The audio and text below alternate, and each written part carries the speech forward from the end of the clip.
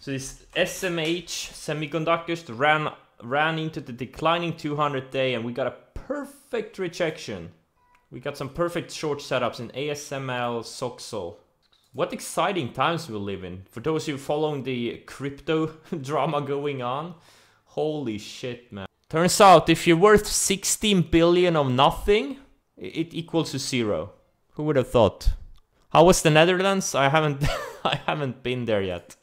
I got some engine failure in southern Sweden, so my boat is in southern Sweden right now. Let's see if we can find some support in the markets. Russell is almost at the 20-day. Spies are a little bit higher.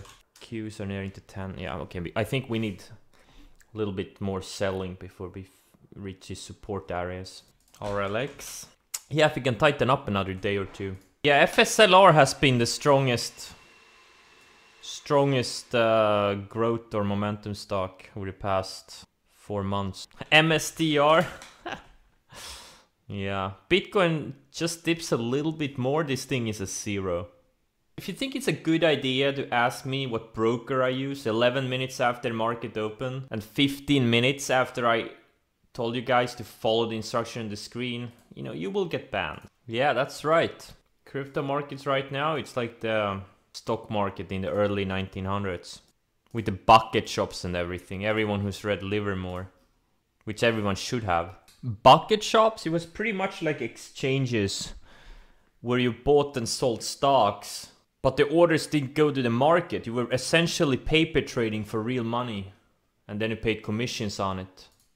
And you could do it with a lot of leverage. And the problem for Livermore was, since he was one of the very few who constantly made money, or not constantly, but you know, regularly made money, they didn't want him there because they didn't want profitable customers, because those profits came from the bucket shop pockets. They only wanted losing customers, since the markets didn't go, since the orders didn't go to the market. Baba EP?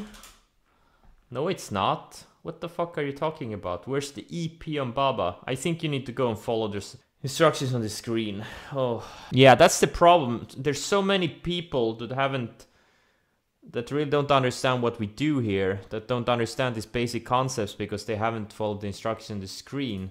And they have chatting privileges because I haven't been streaming for the past few months. Burn. Flag setup. Yeah, Burn had a beautiful breakout. SC from yesterday. Yeah. But these downtrending ones are very tough. They tend to get rejected at these declining moving averages. Sometimes they can go, but I don't know. I really don't like these downs, you know, the EPs that come off lows. And right now we're, yeah, nah, not really my thing. Damn, Russell is super weak. Hitting lows. This Coupang is interesting. They actually turned to a profit now. And it's been setting up for many months. But still the market is kind of heavy. So it's not gonna go anywhere. It's definitely bottoming here. And profits, that's what the market wants to see in this environment. Isn't this like a Druckenmiller holding? I think they bought more recently. Ari? Yeah, I've seen Ari. It's one of the solar names, yeah. The super numbers, super estimates too. Could make a big move if the market shapes up better. PDSB. Breakout, it was an EP. But it was coming off, like, it was a breakout EP. Yeah, it was beautiful. Then there was a beautiful breakout in CCL also. Yeah, solars are, yeah, super strong. Incredibly strong. You found a solution to your overtrading problem? Gaming? Yeah. I've known of that life hack for many years. I used to trade on the stream years ago when I was bored. Did I watch the latest Griffin Bloomberg interview? It's the one where he warned for a depression, instant depression, if the Taiwanese semis were cut off. I haven't seen it. Maybe I should. Can you post a link? That would be nice. I love bear porn. It's the best. 99.9% of it doesn't happen. But that 0.1% that happens, that fucks everything up. Gold and silver. Silver got rejected and declining 200. Gold got rejected and declining 150. Yeah, these crypto related things are kind of bear flagging, maybe? I don't know. ON.